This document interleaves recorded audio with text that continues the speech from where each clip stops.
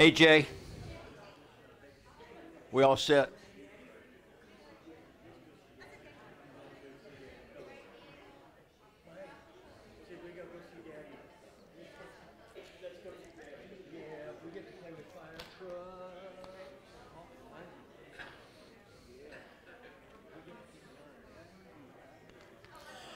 Good morning.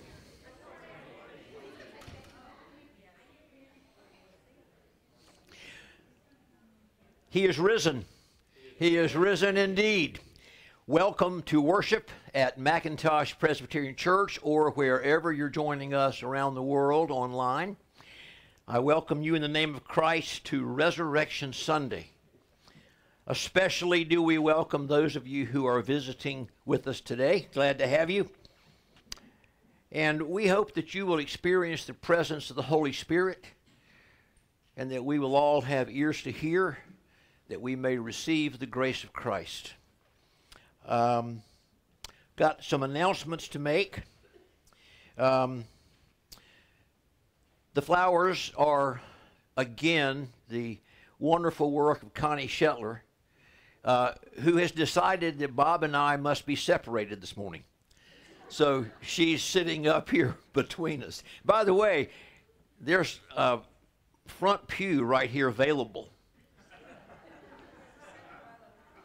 Second row's available over here.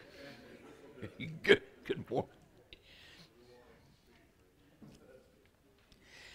I will tell you, and it's kind of amazingly appropriate that it is Resurrection Sunday, and so this morning about 6:30, our member, Dr. Ted Copeland, passed away.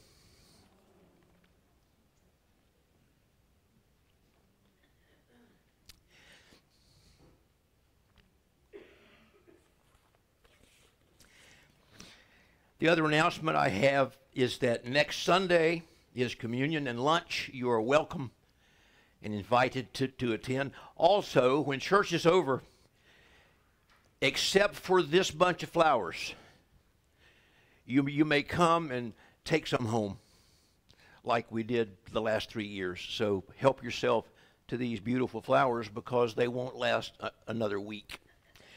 So we are here to worship God. Let's do that together, Bert.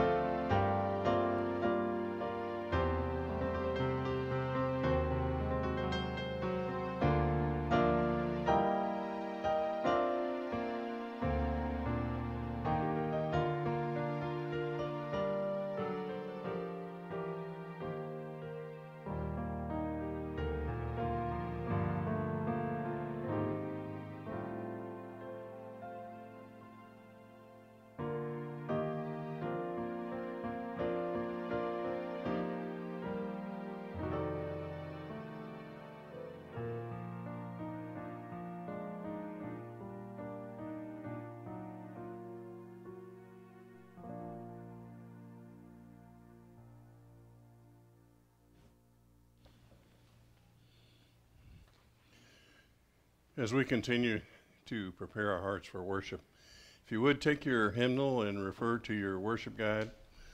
We're going to do stand together and we'll read responsively and then we'll sing hymn 365 together. Let's stand together as we sing.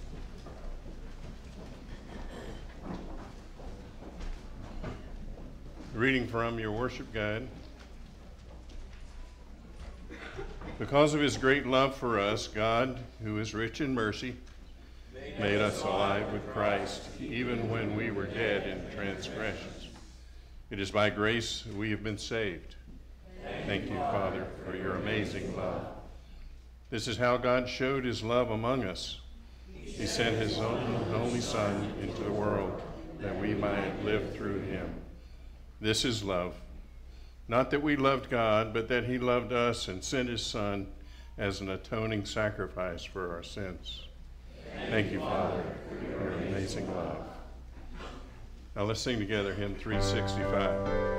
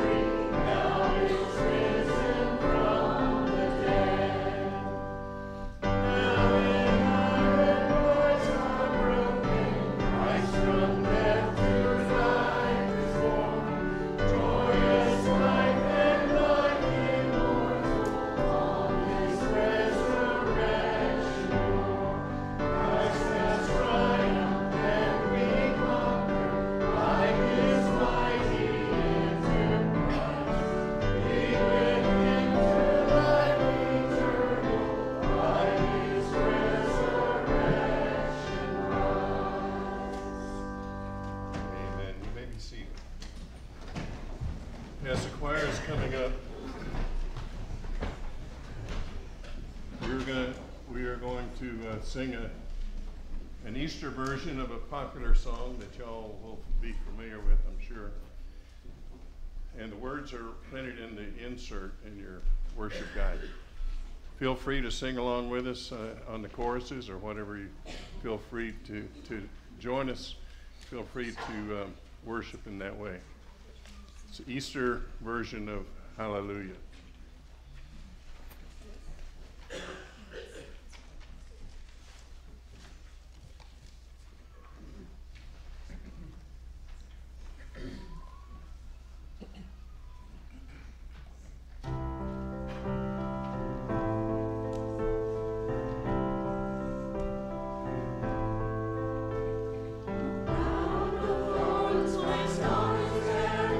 He knew that he would soon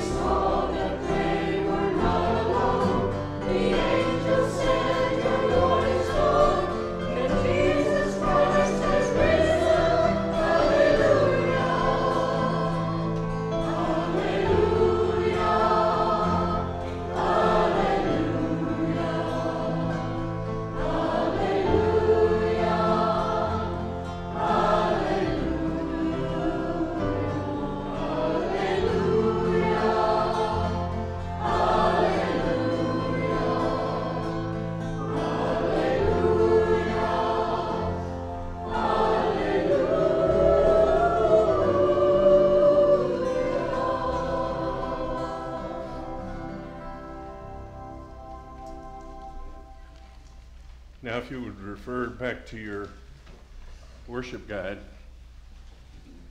Here's another little responsive reading there.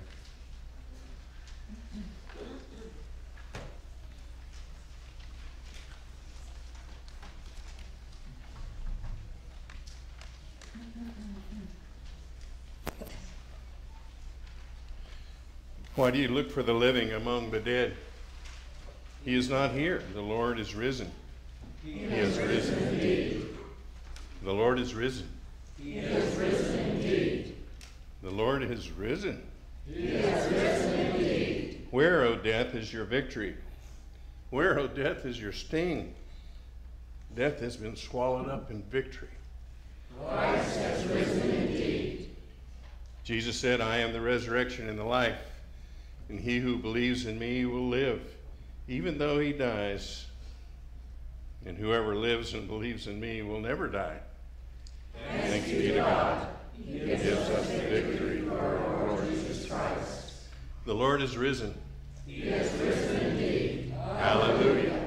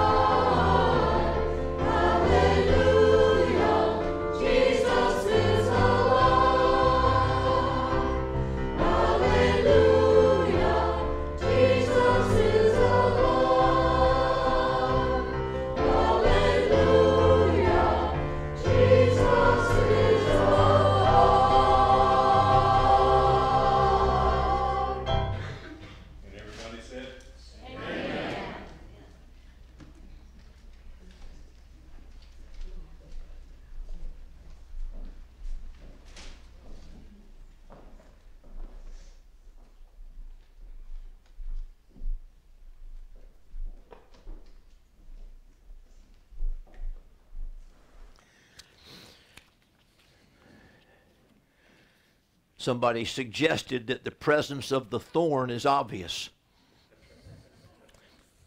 Shame on you. I call us now to a time of strange mixture of confidence in the love of God and humility because we know our need.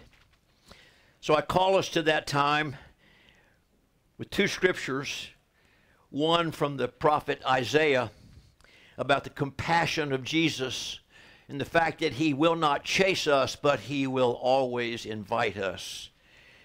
It says, he will not shout or cry out or raise his voice in the streets, but a bruised reed he will not break, a dimly burning wick he will not quench. Therefore, Psalm 96, sing to the Lord a new song. Sing to the Lord all the earth. Proclaim his salvation day, today and every day. Ascribe to the Lord the glory due his name. Bring an offering of our repentance and come into his courts. Worship the Lord in the beauty of his holiness. Be still and reverent before him, all the earth. Let's do that together, availing ourselves of his willingness to forgive us our sins. I will give you a chance to pray silently after I begin, and then we will close together with the Lord's Prayer. Let us pray. Our Father in heaven, we thank you. We thank you deeply for the resurrection of Jesus Christ, the linchpin of the gospel, the cornerstone of our faith, the fact that guarantees the validity of every promise of Scripture. Father, we lean into that today, thanking you for your promise of forgiveness. So we ask that you search our hearts, that we will not think more highly of ourselves than we ought, but that we would be willing to surrender to you, to repent, and to look to you for guidance as to how we live. So now, Father, you have gathered this people together here. We pray your rich blessing upon us as we seek to worship you in spirit and in truth and through our confession. So hear us now, Father.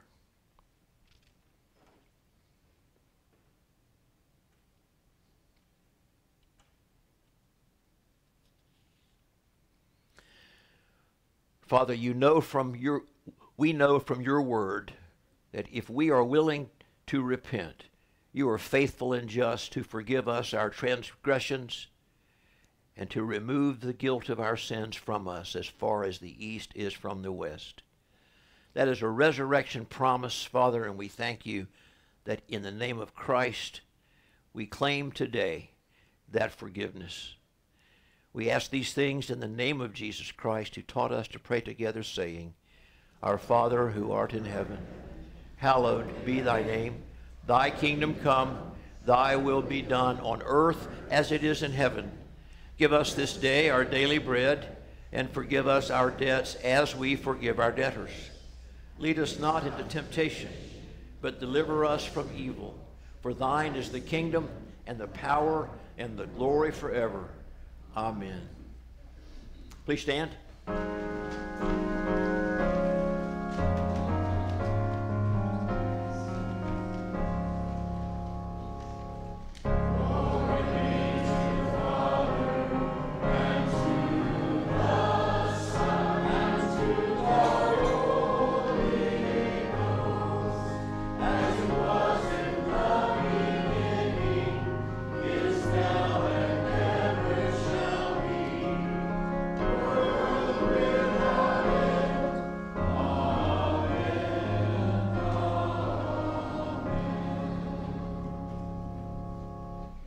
Now, if you would look in your worship guides in the insert, inside the insert, you'll find the words to the praise song.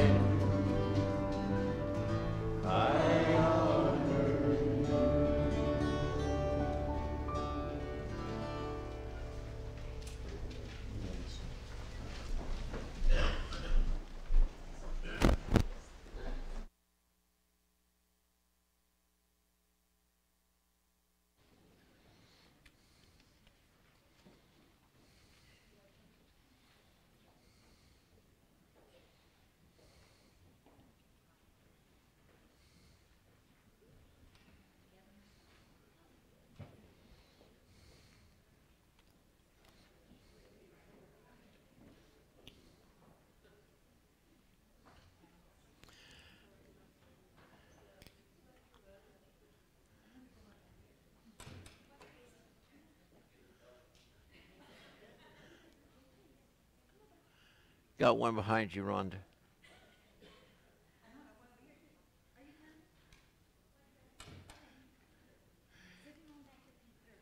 Any grown-ups want to go?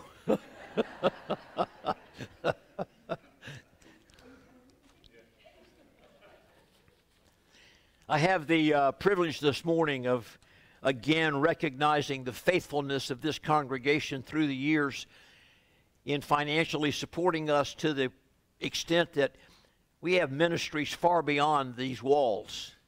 And if you're new to us, or if you're considering helping us financially, a lot of the church today has been politicized. This pulpit will never be politicized. Your politics or your business, Jesus never asked anyone if they were liberal or conservative. He looks in the heart, and that's between you and God. And you can be assured that whatever contribution you make to this church will be used for the furtherance of the gospel of Christ. So let's pray now, thanking him for his goodness and mercy and the generosity of his people. Let's pray. Our Father in heaven, we thank you that you are faithful, that you look upon the heart, and that you ask us to follow Jesus. Not an idea, not a philosophy, not a mantra, not a political persuasion, but Jesus the Christ. Help us to do that faithfully. And we thank you for the opportunity of participating in this portion of your church. We ask in Jesus' name, amen.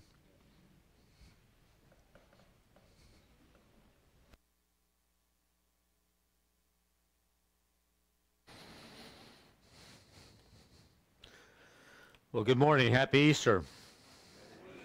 He is risen. I'm glad you all said that. Thank you. I need a hymnal I'm going to sing this morning.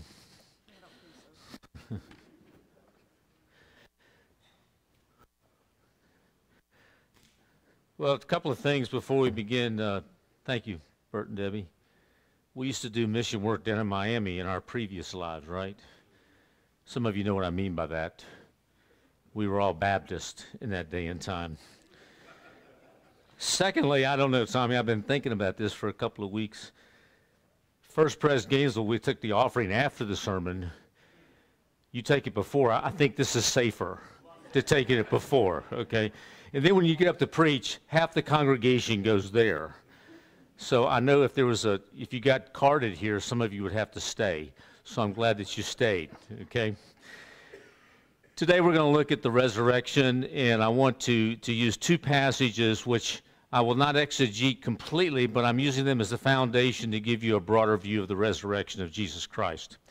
First is John 21 through 9.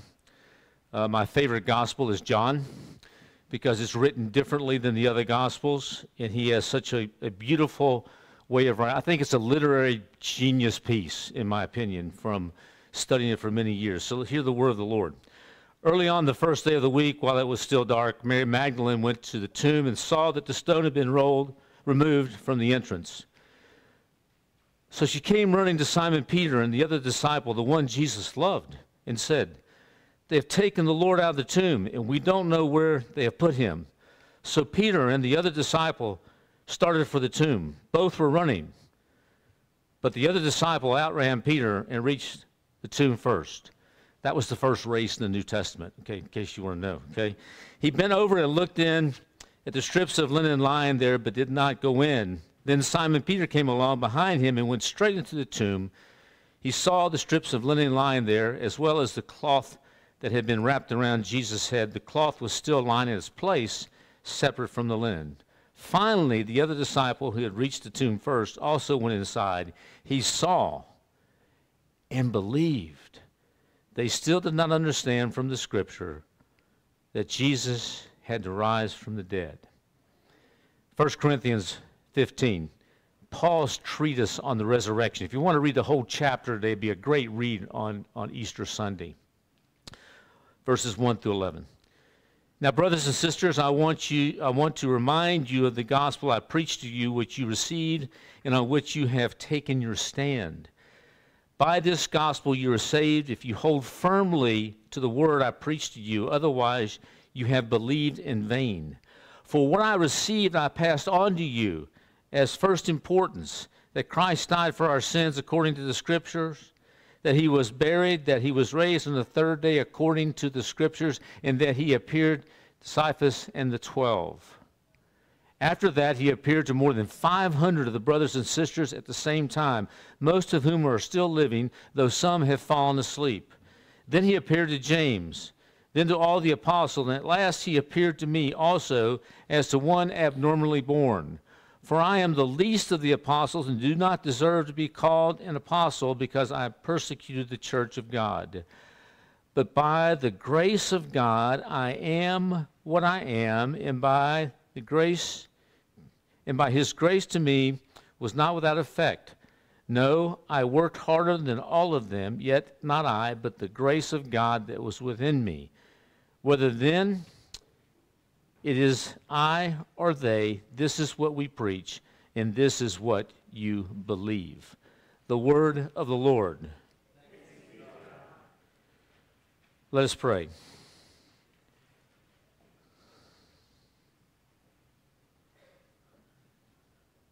Spirit of the living God, fall fresh upon us. Break us, mold us, make us, and use us. Spirit of the living God, fall fresh upon us in the name of the Father, and the Son, and the Holy Spirit. Amen. A Sunday school teacher was talking to her 6-year-olds about the meaning of Easter. Children, she said, do you know why we celebrate Easter? A little girl raised her hand. Yes, Jenny, said the teacher. Jenny said, Easter is when we put on costumes and go out trick-or-treating. No, Jenny, that's Halloween. Does anyone know why we celebrate Easter? A little boy yelled. It's when we have fireworks. No, Jimmy, that's Independence Day. Does anybody else? A shy little girl in the back said, Easter is when Jesus died. The teacher saw a ray of hope. Just a ray.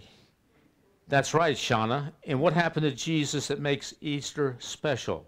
Well, he died and got buried, and every Easter he comes out, and if he sees his shadow, there are 6 more weeks of winter.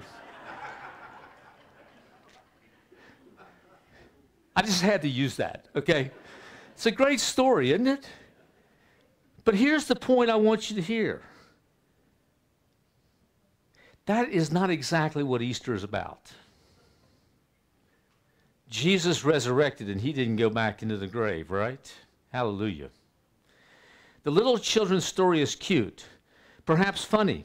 It draws our attention, though, to the most important thing, and that is the resurrection of Jesus Christ. Paul wrote this in 1 Thessalonians. Brothers and sisters, we do not want you to be uninformed about those who sleep in death, so that you do not grieve like the rest of mankind who have no hope. Do you hear that? For we believe that Jesus died, rose again, and so we believe that God will bring Jesus, those who have fallen asleep in him. It's about the rapture. But the point I want to make here is, he says, I don't want you to be uninformed about the resurrection of Jesus Christ. I don't want you to think Jesus comes out and goes back in. I want you to know that he came out and he will never return back in because he's alive today. He's in heaven. He is our King of kings and Lord of lords. He reigns beside the Father, and he is risen, and he will not go back in the grave.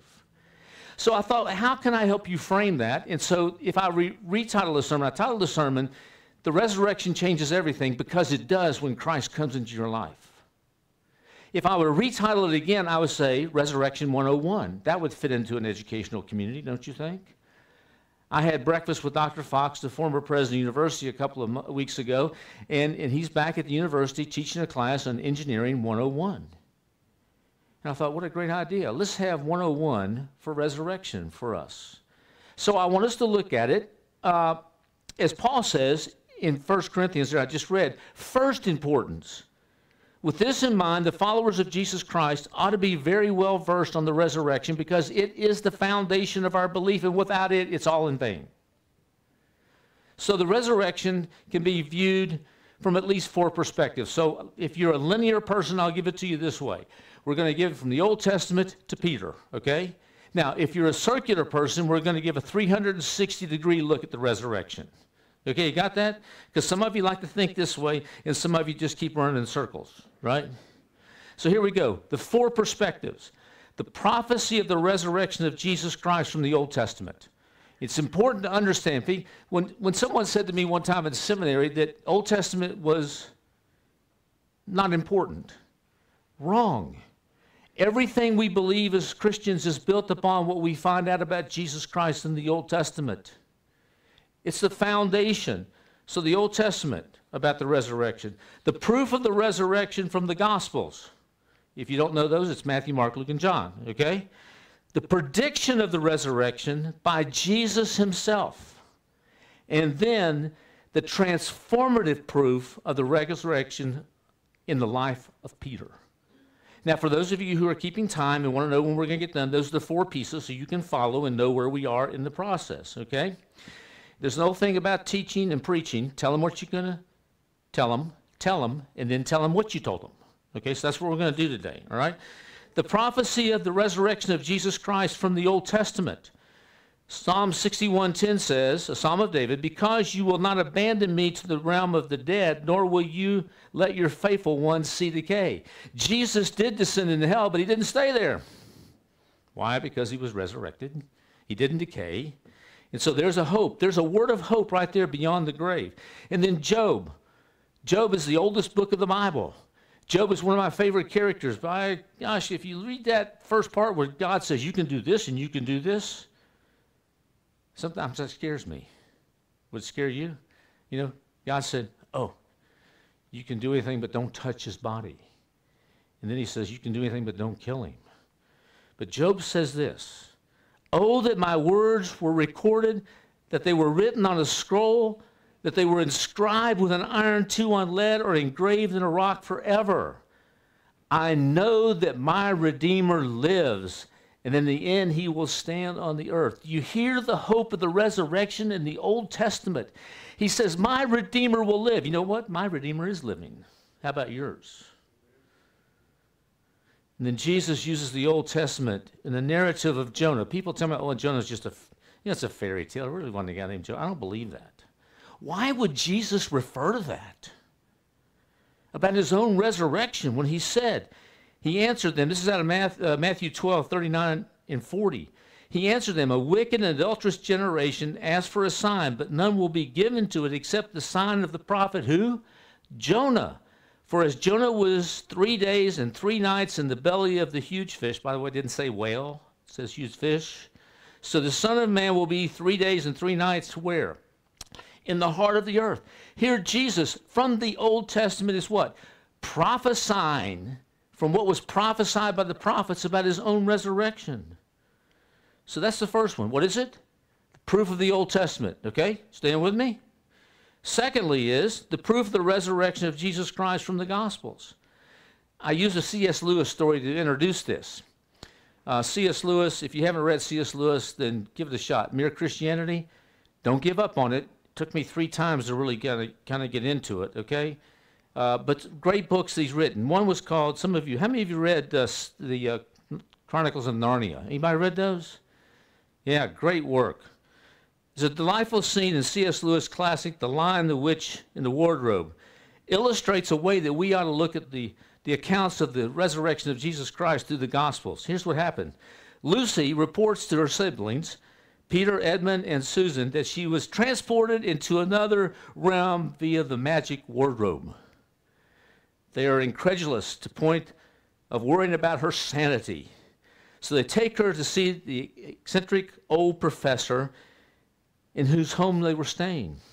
He listens to her complaints and then responds with some of his own incredulous thoughts. Logic, said the professor, half to himself. Why don't they teach logic at schools? There are only 3 possibilities here. Either your sister is telling lies or she is mad, or it's the truth. You know she doesn't tell lies, and it's obviously that she's not mad. The professor concludes, through what? Through logic, that it's true. So how about if we look at the scriptures, the Gospels about the resurrection, and use the same thoughts? If the witness is saying, which Lucy was, and the other alternatives were false, which they were, it's rational to believe the eyewitnesses. Well, number one is I don't believe Matthew, Mark, Luke, and John were insane. And I truly believe they're not lies, because lies don't last as long as the Gospels have. With all the Bible has been through all the centuries, and it has survived, it is the Word of God, it is the eyewitness account. So we're only left to do what? Believe it is true. A quick review of the Gospels. Matthew, written to a Jewish audience.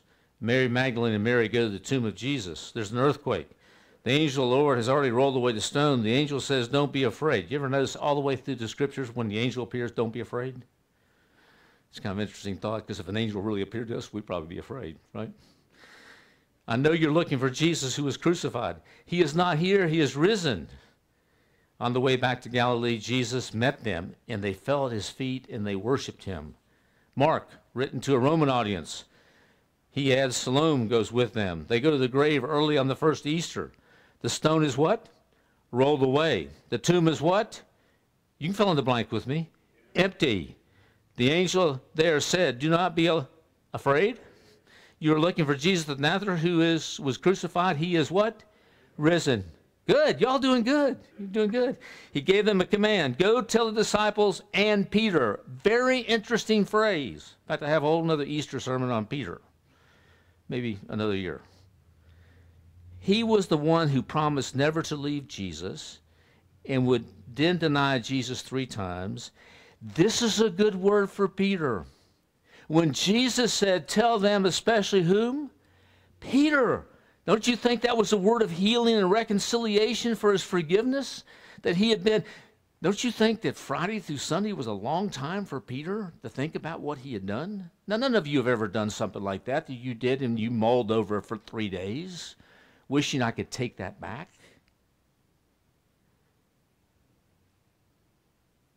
Jesus is resurrected. And it's a resurrected word to Peter. Luke is seen as a good historian. By the way, he wrote the most of the New Testament. Did you know that? The largest part. Why? He wrote Luke and Acts. And in that we find he always emphasized these 2 groups, women and the marginalized, especially the poor. Again, the woman, Luke says, early goes the Easter morning to the tomb. Jesus, and the tomb is what? In their fright, the women bowed down with their faces to the ground, but the men said, why do you look for the living among the dead? He is not here, he is.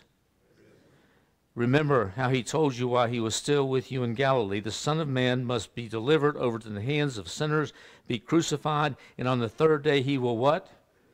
Rise again. And they remembered his words. If we go on the rest of Luke 24, at the end, we find where he's on the road to Emmaus with the disciples, and he appears to them. They don't recognize him. And he said to them, how foolish are you and how slow to believe what the prophet spoke. The women had told these 2 disciples that Jesus resurrected. Jesus did not say anything negative about not believing the women, but he did say, why haven't you believed the prophets? I go back to my first point, the Old Testament. Jesus diverted their attention from their grief to something more significant, their unbelief. More importantly, they should believe the Scriptures. And after all, Jesus explained the Scriptures taught the necessity of Christ's suffering and the subsequent glory. Where are we in our unbelief today? The world keeps telling us that didn't happen. It's all a fairy tale. Let me tell you what, folks, it happened. We have more than the prophets of the Old Testament. We have the Gospels and the rest of the New Testament. John, the 4th Gospel. It's not a synoptic gospel. Synoptic means similar. If you take Matthew, Mark, and Luke, you'll find 40 to 60% of the material is the same. But when you come to John, he gives us a narrative look at the life of Jesus. From creation all the way through. In the beginning was the Word, and the Word was with God, and the Word was God. It's a creation piece. Mary Magdalene goes to the tomb of Jesus and finds it empty. Returns to tell the disciples. Peter and John run to the tomb. The tomb was empty except for the grave clothes. I love that part where John, who is the disciple whom Jesus loved, if you follow the Gospel of John, outran Peter. But it's also interesting, John didn't go in until Peter went in, which is a sign of Simon Peter. Don't you know, he's always hoof and mouth disease, always putting his foot in his mouth of saying things out of context. Finally, the other disciple who had reached the tomb first also went inside and believed. Did you get that? And believed.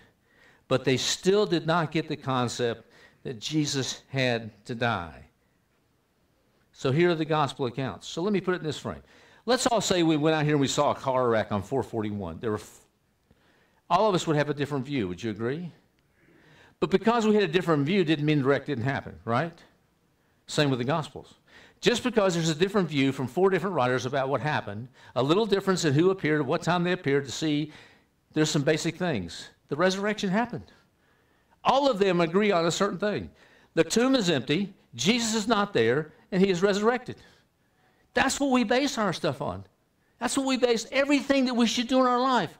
The resurrection of Jesus Christ. First one is what? Old Testament. Second one is Gospels. The third one is what Jesus said himself. Luke and John remind us of the disciples' prediction. Matthew 16:21, if you want to look at it. For that time on, Jesus began to explain to his disciples that he must go to Jerusalem and suffer many things at the hands of the elders, the chief priests, and the teachers of the law, and that he must be killed on the third day and be raised to life. Here it is. Now, I always put in the frame Dr. Bill Bright. Anybody ever heard of him? Founder of Campus Crusade. He was a member of my church in Orlando the last 3 years of his life. But when I was a young pastor, hadn't been to seminary, I was doing youth work in Longwood, Florida. Anybody know where that is? North of Orlando, in case you want to know, okay? I was counting my fingers and coming up with 9 and 11 about what to do in ministry. I didn't have a whole lot of knowledge. So I went to the local bookstore, Christian bookstore. I said to the guy, give me some materials to help me lead youth. He gave me Bill Bright's materials, 4 spiritual laws. And there's a little drawing in the back of the 4 spiritual laws of a train. And the train is this, the engine is facts. The coal car is the faith, because only faith will lead the facts. Do you see that? And the caboose is what? Feelings, because we cannot allow our feelings to guide our beliefs, because the caboose takes a train nowhere. So here we have the facts of the resurrection, and now we must do what? We must put faith to it for it to actually happen. I must feed that coal engine with coal for it to work and for it to be driven and for my life to be a resurrected life. So the first one was what? Old Testament. Some of you may be with me, okay? Second one is what? Whew, God, we got a few, okay. The third one was what? The life of Jesus, his predictions. The fourth one is the transformed post-resurrection life of Peter. Now, we've all heard about Peter, and, you know, he's in the upper room with Jesus. By the way, I went to the upper room when I was in Jerusalem, but we had to go downstairs. I hadn't figured that out yet, but that's what they say, so I'm trying to think, is that really the upper room, okay?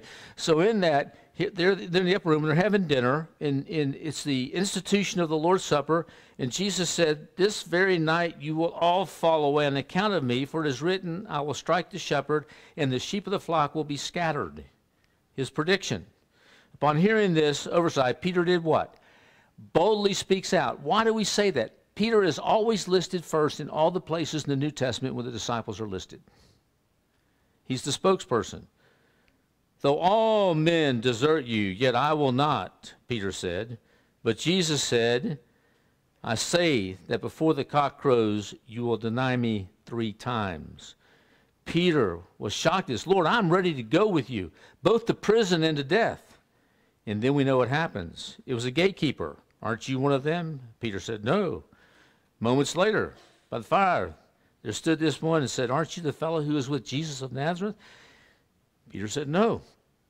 And then suddenly a man appears to him and asks him the question, didn't you appear with him in the Garden of Gethsemane? And Peter said, what? No. And then what happens? The cock crows. Immediately, Peter remembers these words that Jesus said, before the cock crows, you will have denied me 3 times. And when he realized this, the scriptures say, he sank to the ground and he wept bitterly. Some people have said the most evident piece of the reality and the truth of the resurrection is the evidence and the significance of changed lives of the followers and believers of Jesus Christ. Whenever I hear that, I go back to the song we used to sing in the 70s. If there was enough evidence, is there enough evidence to convict you if you were put on trial for being a Christian? Think about that. If we were bringing up you put on trial and we have all these witnesses about you, would there be enough evidence in your life to show and prove that you truly are a follower of Jesus Christ? I don't know if I want to be put on trial. How about you? So here we have, this is the peace. And we find this transformation. Some people call Peter's life and change the greatest comeback in spiritual history. Paul might be up there too. There's some great comebacks in athletics. Michael Jordan, you ever heard of him? He gave up baseball and went back and won 3 NBA championships. Not bad for a GOAT, right? You know what GOAT means, don't you? Greatest of all time. Red Sox came back from 3-0 deficit to overcome the curse of the Bambino. 2017 Super Bowl. The Patriots were down 21-3 at halftime. A lot of those comebacks. I have some other ones I mentioned, but I lose you off. I mentioned my team instead of yours. Peter, one of the greatest spiritual comebacks. After the resurrection, in the same community, in the same place that Jesus was put on trial, Peter steps up, raises his voice, 3,000 plus people quiet themselves, and he speaks about the resurrection of Jesus Christ, and 3,000 people come to faith in him, in Jesus. On the evening of the first day of the week when the disciples were together, Jesus had breathed into them the Holy Spirit. And Peter received that Spirit. Separation from Pentecost. The disciples had already received the Holy Spirit. When Peter goes out and he preaches and he teaches about the resurrection and they receive Jesus Christ as their Savior, he suddenly becomes not this person who's denying Jesus Christ, but this person who is defending his Lord and Savior with the truth of the resurrection to the people around. And they went on and they faced a lot of persecution. But Peter and John were faithful. All of the disciples faced that. If you really want to read the studies of the life of the disciples, it's not the best way to recruit people to Christianity, because they all suffered really bad. But they stood true to the resurrection of Jesus Christ, and we see this change in Peter. Do you hear that? And what was it? It was the resurrection. And they continued to do that. Because of what happened in Peter's life, we can have the same power in our lives when we take the resurrection of Jesus Christ and take it seriously and live into the resurrection, not away from it. It's the Old Testament who teaches us that Jesus will die and resurrect.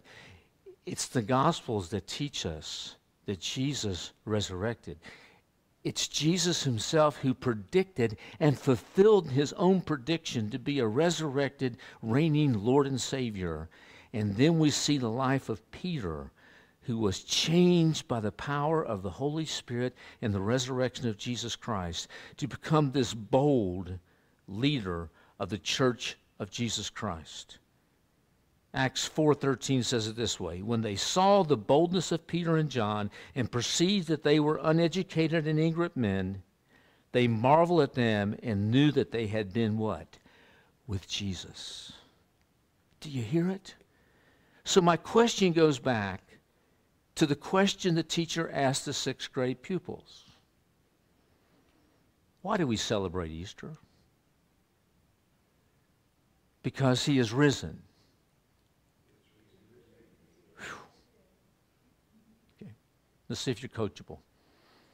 He is risen. Do you get it? It's not that he goes in the tomb and comes out for a few minutes, goes back in the tomb. He is out of the tomb. So here's the questions. Have you invited Jesus Christ to be the Savior of your life in light of the hope of the resurrection? If you haven't, Tommy and I are here, Bert's here. We would love to talk to you about this being the best Easter you ever had because you've invited Jesus Christ to come in and be your resurrected Savior. And if you are a Christian, here's the question. Have you invited Jesus Christ to be your resurrected Lord and Lord of your life? Savior is one thing. Living under the Lordship of Jesus Christ is another. And so I invite you to consider both this morning. He is risen. He is risen. Soli Deo Gloria. Amen. Am I supposed to pray now? Okay, let's pray. Father God, we are truly, truly honored.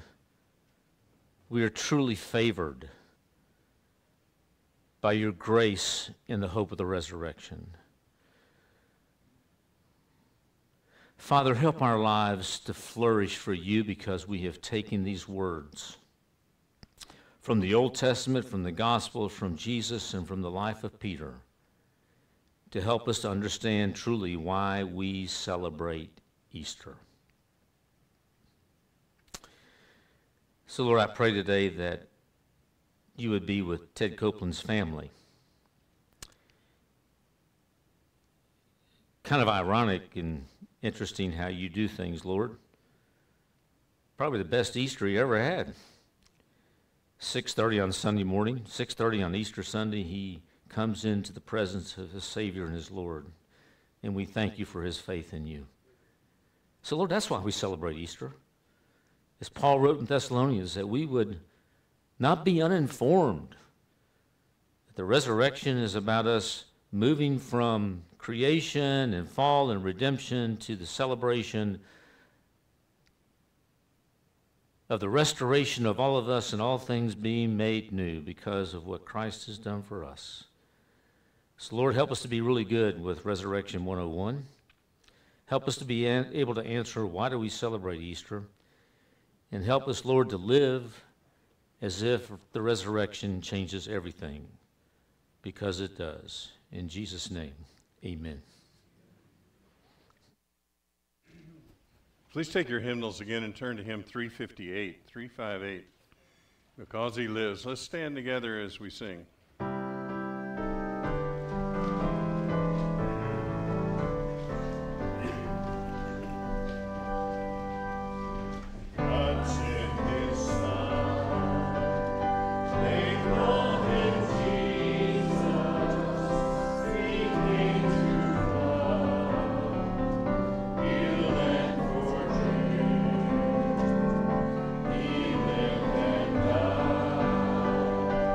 To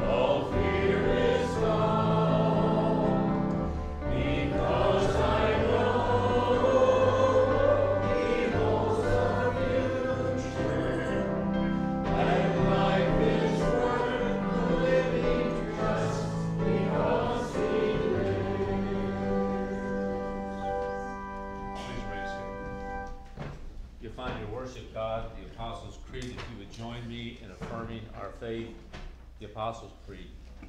I believe in God the Father Almighty, maker of heaven and earth, and in Jesus Christ, his only Son, our Lord, who was conceived by the Holy Ghost, born of the Virgin Mary, suffered under Pontius Pilate, was crucified, dead, and buried. He descended into hell. The third day he rose again from the dead. He ascended to heaven, and sitteth on the right hand of God the Father Almighty. From thence he shall come to judge the quick and the dead. I believe in the Holy Ghost, the Holy Catholic Church, the communion of saints, the forgiveness of sins, the resurrection of the body, and the life everlasting. Amen. Just so you know, I do know the Apostles' Creed, but I never want to lead it without it in my hands. Okay? Amen. Amen. Okay. Just a word, if I may. We are here if you need to have conversations about your spiritual journey. That's why we do this. It's because we want to help people on that spiritual journey. So Tommy and I are here, Bert's here, we have others who are here to help those conversations. So let me leave you with this, if I may. Happy Easter. And I pray that this will be a resurrection day for you where you celebrate what Christ has done for you. With this benediction, before Bert and Debbie lead us in our little chorus here at the end. May the living Lord Jesus go with you today. May he go above you to watch over you, beside you to befriend you, behind you to protect you, underneath you to give you strength, within you to bring you peace, and before you to show you the way, both now and forevermore. Amen. In your worship guide, but it's the chorus part, the refrain of the hymn, Christ Arose. I think you have already heard it once today. Ready?